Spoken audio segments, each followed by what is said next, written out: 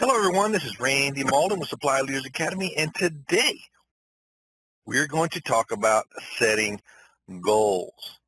Now, if you're a goal person who writes down your goals, you know exactly what I'm talking about, and this webinar is really not for you. It's for those people who have not really used goals effectively and really haven't used goals consistently as a way to focus their attention and focus their efforts to achieve the most things. Because you don't want to end up looking like this at the end of the day, all beat up, trying to figure out what happened today, what did I do today. You did a lot of work, had a lot of conversations, got into a few scuffles maybe because your priorities didn't line up with other people's priorities, and you didn't want to let go of those priorities, or maybe you did compromise. And what we don't want to do is go through life doing what other people want all the time unless it aligns with our own personal goals. Every single day, you are fighting for priorities between your family, your career, your boss, any other number of organizations or people trying to get your time. And you don't want to do that. You want to stay focused on what you need. Now, people may say, well, you're always about you. It's always about you. You only focus on your goals. Well, who else's goals would you focus on? Because at the end of the day, you want to make sure you're getting what you want. Now, don't get me wrong. Don't misinterpret what I'm saying, that it needs to be all about you. It needs to align with your goals and your personal values to make sure you get the most out of life. You're not wasting time and spinning your wheels on people, places, and things that aren't really there to help you. You want to be like this at the end of the day. You know what you've accomplished.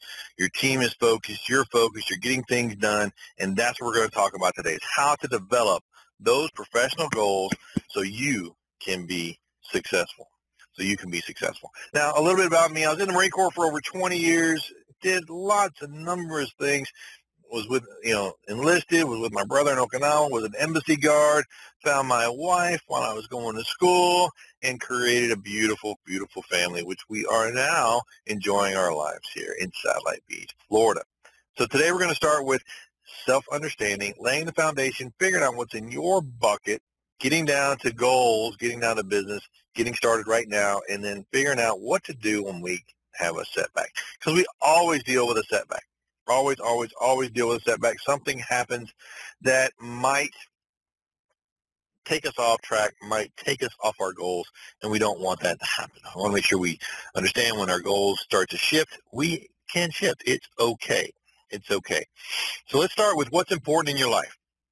I'm going to use some goal-setting activities to figure out what you want, explain what your dreams and goals are, and motivate you to achieve your goals and understand how to deal with those setbacks. Start with you. What are your goals? Do you set your goals? What are some examples? Some examples for me are to, finish a business plan I have written that I need to write for a client here in the next 3 days. Once we finish that business plan, we need to present the business plan. Once the business plan is presented, we need to negotiate a deal and move forward. That's an example of a set of goals. Now, longer-term goals are, I want to achieve a certain net worth by the end of the year. I want to have a certain net worth by the end of 3 years, 5 years, 10 years, and by the end of 7 years, I want to be working with 5 different proteges, helping them manage their business so that they can grow their own business and start their own lives. That would be an example. And write that down. Write down your goals. Review your goals every single day, even if only you just simply review them in 3 seconds. Say, yep, those are my goals.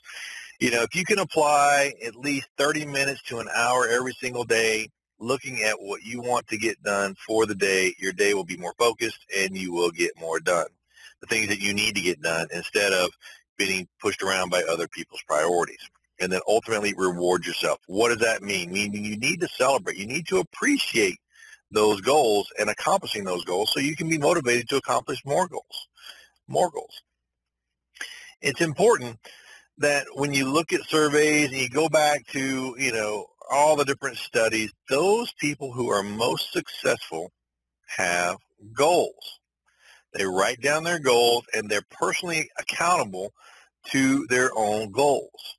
Now, I know some people think, I just write it down or I'll just keep it in my head. thing about keeping in your head is there's no way to reference back to what your goal originally was, because your goal will shift and change, and that's why you get off track. That's why you get pulled different directions. So you want to have your goals written down, focused, and then moving forward every single day to accomplish those goals. And we're going to talk a little bit later about personal values, where you are focused on goals that align with your values. So if you're involved with your church, you're going to do things that help align with that involvement with your church. If family is most important right now, you're going to do things and have goals that allow you to align with your family's values and being with your family. Or maybe your career is most important right now, and you're going to look at your career goals and figure out what that is. So you're going to have a balance. And one thing I would offer is that when you're looking at goals, is you want to make sure you have a balanced set of goals. Not all career, not all family, not all financial, not all health, but a balance of 4 or 5 different areas to keep you in a balanced world. Now, as you start to develop your goals and start to go into a goal-setting mindset and a goal accomplishment mindset, think about a mentor, someone who's going to hold you accountable for getting things done. This is somebody who is possibly a friend, but more importantly, someone who's going to ask you the tough questions, challenge you to stay on the right path, and think about what you're doing. Does this really align with my goals? Now, think hard right now. Write down 3 names. 3 names of people who come to your mind and said, okay, these are my mentors. 2 active, 1 passive. 2 active, these are people that you talk to at least on a weekly basis. And then 1 passive, somebody that you admire and trust and you just look up to, and maybe just that person that's a far reach right now. So he's not in your circles, but because they're a passive mentor or somebody you want in your circles as soon as possible, because they're going to push and stretch you to that next level. Choose your mentor, write them down. Who are you admiring and emulating?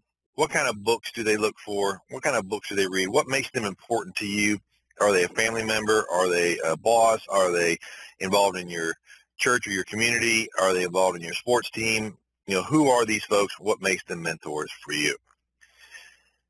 Next thing we want to talk about is creating your personal vision statement.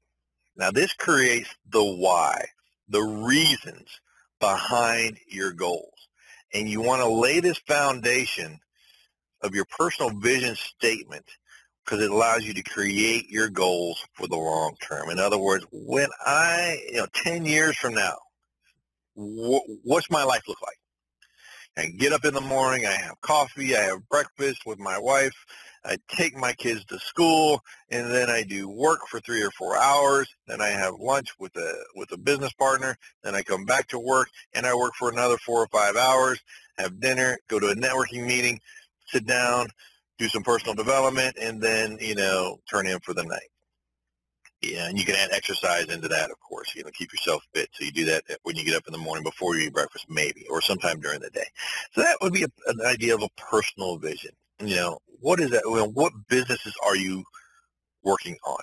What networking events are you going to? What kind of people are around you helping you grow? Are they challenging you, or are you the person that challenges everyone else, that makes them think? You want to think of a balance. You want to make sure you have a group of friends that, are challenging you, pushing you, having you hold you accountable to a higher level, not to where you're the one that's always holding other people accountable. Because if you're not growing, if you're not stretching, you're not going to go to that next level. So think hard about that personal vision statement, because once we have that personal vision statement written down, solid, then we're going to build some goals. What do I need to do in 5 years to get to that goal? 7 years. What do I need to do next year? What do I need to do year after that? What do I need to do next month, weekly, daily? Okay, let's write all this stuff down. And then what ends up happening is that when you wake up in the morning, you review your goals, and the activities you're doing today are focused on accomplishing those goals, not focused on what other people want you to do. Does that make sense? I hope it does, because this is first part here is developing this personal vision statement is very, very important. You want to start with identifying your values and defining those values, and then writing a mission statement of this is the person I am, what I want to do, and why I want to accomplish it. What's your personal vision statement? Well, what are values? Well, here's an example of all the different values that you might hold dear to you. Now, this is not an all-inclusive list, but it does give you an example and something to think about. Ability to make decisions and implement them. You find that value. Cooperation with others. Andrew Carnegie was one of his key tenets with anyone he worked with in business was they must get along, and that they must cooperate with others and focus on being and living and working in harmony, not creating discourse and discontent within the group, because that ends up really tearing up the group. You don't want to do that. Instead, you want to have a good group. You want to work with people. Is feeling independent, having a good reputation, being reliable, having privacy, security. Are these things valuable? Look at this list. Pick as many as that come to you that you think are important, and then put them in order, prioritize them. If you get up to 10, then, put them in groups. 1, 2, 3, and then take the first group and then prioritize that one, and then work on the second group and then prioritize that one. These are all different things to look at, but these are examples of values to think about. Then once you have your values, you want to go ahead and grade yourself. How important are these values to me? And the way we do that, you take this little list right here, okay? You just take this list and just ask yourself this question. I know what my top core values are. No, not really for me at all. I don't really have values. Partially true. I know maybe 4 or 5 of them or 2 or 3 of them, but not really defined. I know exactly what they are, but I'm not sure what they mean yet. I know what those values are. I know what they mean to me. And 5, I live by these values every single day. So that's an example. You want to go through this list and ask yourself, my family and friends, do they know what my values are? When people think of you, they know how you're going to answer a question because they understand what your values are. Your goals are based on your values, and we're going to talk about that. When I need to make a decision, I look at my goals or my values. I live my life according to my values. I do the things that I need to do to be successful. My friends and coworkers share similar values. That's when you start to make your mastermind group or your core values with people that think similarly to you. Your company reflects those values.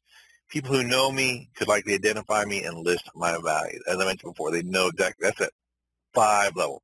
They know what my values are, and they know that I live by those values. Take a look at that, score yourself out, and then, assess yourself. What is my score? How do I live in accordance with my values? Do I do this sometimes? Maybe I need to look at my values, or I need to look at my values to find them exactly what I believe. Am I getting better habits? Do I need better habits? Or am I really at the top of my game and I know exactly what my values are? Okay. Where are your values? Step 1, how are your core values reflected in those areas of your life? How do you see your values in your work? What kind of organization do you work with? At home, your key relationships. Well, what are key relationships? What are key relationships? Define those relationships. It could be your spouse. It could be your boss. It could be a business partner. It could be your chaplain. It could be your community leader. What are those key relationships? Who are your key family members? Friends, hobbies, and interests, and do they all work together? Are these all aligned with your values? And how are your core values not reflected? Go and look at these values and see where they're not reflected. What am I doing that does not reflect my values? Because ultimately you want to eliminate those things because you're not going to be in alignment. You're going to be in constant conflict. Now, once we understand our values and we start to build our personal value statement, what's in our bucket list? Meaning, what are the things that we really, really want to accomplish in life? Those things that we want to accomplish in life so we can make a big difference in our lives, And ultimately, at the end of the day, when is that moment when life is no more, we're passing on to the other world, whatever world that is for you, can you honestly say you lived a good life, that you have no regrets? There's a movie out there, The Bucket List, Jack Nicholson and Morgan Freeman. He basically, they're both have cancer. It's terminal. They could die any day. So what they end up doing, because one's a billionaire, one becomes a friend, they end up traveling around the world, accomplishing anything and everything they could possibly want to accomplish. And that was their bucket list. That's what they did.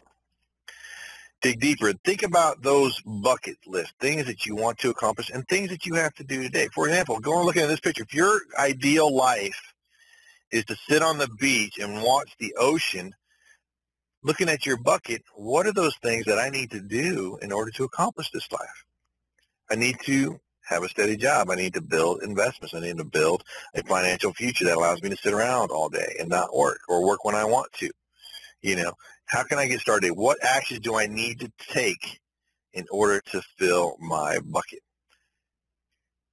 How are you going to get there? Find goals that motivate you, that make a difference. Make sure those goals have spirit, create an action plan, have accountability, and then revise as needed. And that's an important part, revise as needed. Because if you're not able to revise your goals, then, as you accomplish those goals, you're going to need to have new goals to replace them. And if you're not in a mindset of goal accomplishment, then what ends up happening is you finish those goals, and then you look to your left and look to your right, and you say, what's next? And then you start to wander. And that's when you start to get off of your values. That's when you start to waste time and waste money trying to find out what that next step is. Where when you have defined goals, you're like, oh, done that. Move on to the next one. Move on to the next one. So what goals do you want to accomplish? Look forward. We have a picture here of a guy that needs to kick it between the goalposts. But he's got to know where the goalpost is. So what are the areas in life you want to set goals in? What are your family goals? What are your health goals? What are your financial goals? And what are your professional goals? Those will be 4 areas I would offer, or that you need to set at least one goal in each one of those 4 areas, or consider at least 3. If you have more than that, write them all down, and then you're going to prioritize them 1 to 10 or 1 to 5 or 1 to 25, and then take the first 3 and put them in, and then work on those ones. So those are done. Go back and do it again. And then, you just constantly write those goals down.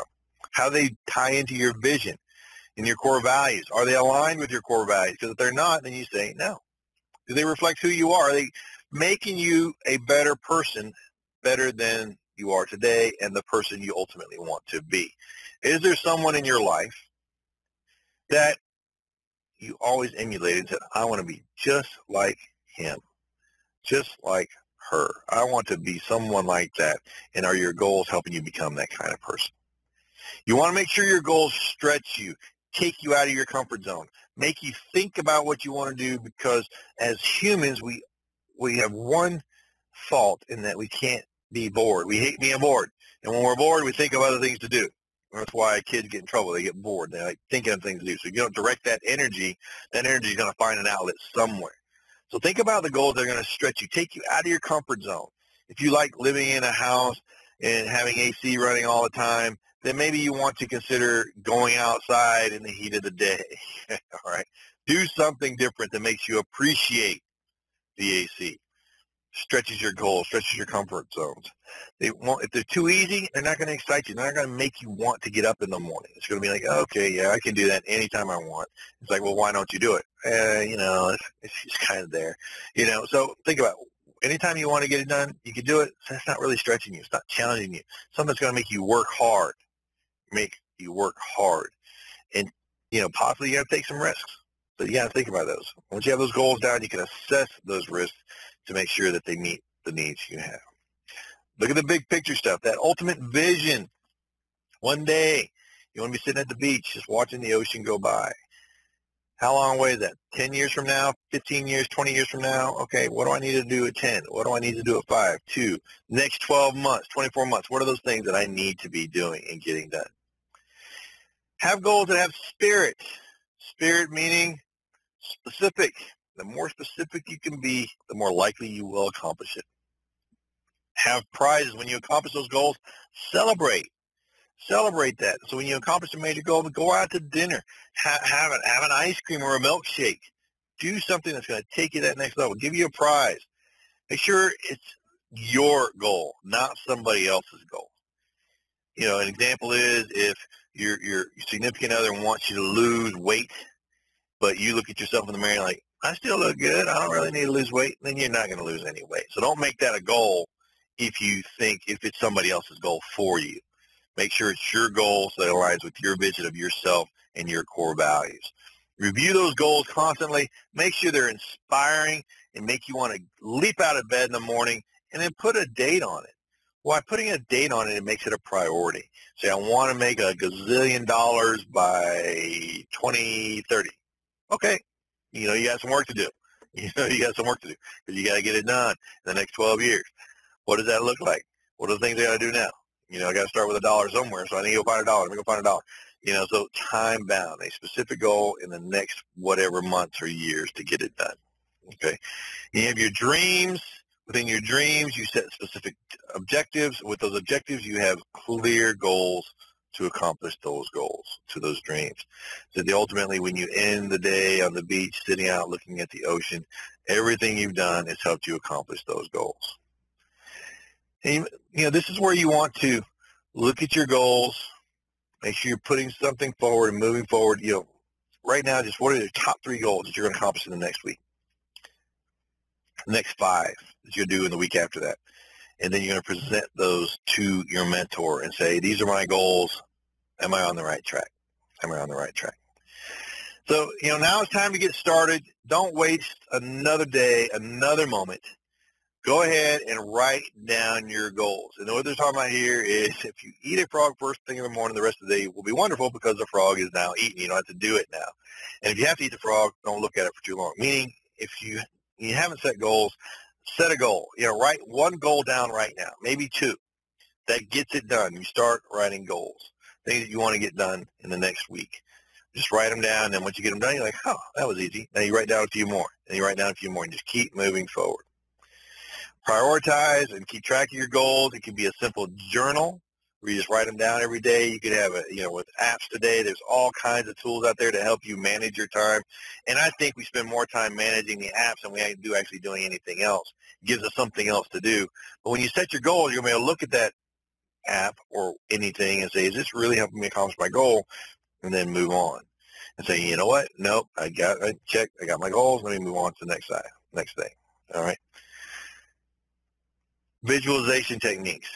Once you have your goals, you've written them down, you want to visualize yourself accomplishing those goals. This is what professional athletes do to realize that they can break a world record. They can swim the world record and break it. They can, run the 100-yard dash and break it because they visualize themselves running to accomplish that and make it happen. They visualize it actually happening. And what is amazing is that once you start to feel it, see it actually happening, the world aligns with you and helps you accomplish that goal. Because now you start to see the things you need to see in order to accomplish that goal. So visualize you're actually doing it.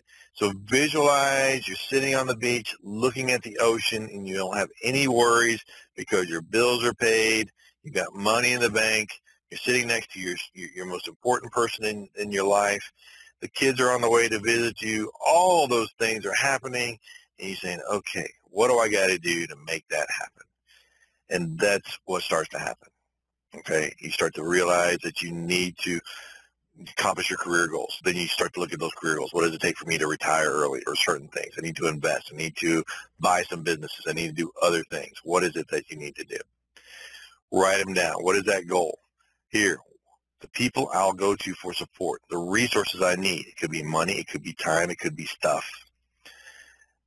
Problems you might run into, how to eliminate those. And then people you're going to think that helped you get there along the way. So this is an example of how you can visualize what the goal is. So you write the goal in the middle. Who are you going to go to for support? What resources do I need? What problems are you going to have? How am I going to thank those people that help me? Action plan. Set your goals. Take action steps, deadlines, and reward list. Motivators. Stay motivated. Be excited. You're getting things done. And what you're going to realize is that once you start writing goals down and accomplishing those goals, you're going to get used to victory and get used to success. You're not always going to be successful. You're going to have setbacks. But what do you do when you have setbacks? You set back and you say refocus and you reassess your goal and say, okay, I made a wrong decision. Now I need to make a different decision. Look at a mastermind group. Who are people that are going to challenge you and hold you accountable and put them in your mastermind group? They don't have to know they're in your mastermind group. They're just people you meet with on a regular basis. Find a mentor. They don't have to know that you are their mentor or they are your mentor. That you start to talk to them, and they start to befriend them and work with them and start to realize that they're there to help you. Who's going to hold you accountable? Check in with yourself and celebrate your success. Start to move forward. Start getting this stuff done. And as I mentioned before, setbacks, things happen, but you just need to step back, reassess, and continue to move forward. You wouldn't have written the goal down if it wasn't important. And if it wasn't important, you wouldn't have even started in the first place. So if you're on your way to accomplishing a goal and something happens, there's a reason it happened, and you just need to step back and say, what decision did I make that I should make differently this time? And then go at it again. And go at it again. All right? So that's what I want you to do right now. To get started, think of 10 things you want to accomplish. Just write down 10. Narrow that list down to 5. Prioritize that list of 1 to 5. 1 being the most important, 5 being the least important. Choose the top 3. Make sure those are your top 3 goals, and then pick number 1 and build a simple, detailed plan. And when you have that detailed plan for one goal, simply send me an email, connect with me on LinkedIn, message me on LinkedIn, and I'll take that look at that goal, and I'll discuss it with you. Discuss it with you. As you can imagine, lots of people are going to be hearing this video, so just connect with me on LinkedIn, share with me one goal, not all of them, just one, and we'll talk about it and see if it's right. See if there's other things you could do right now to make a big difference. Make a big difference. Thank you for your time today. I really appreciate it. If one of your goals is to get CPSM certification, visit us at cpsmtraining.com/store. Learn more about our training program and how it can help you accomplish your goals and make a big difference. I hope you've enjoyed this webinar. I look forward to seeing you on our next webinar, and have a wonderful, wonderful day. Thank you.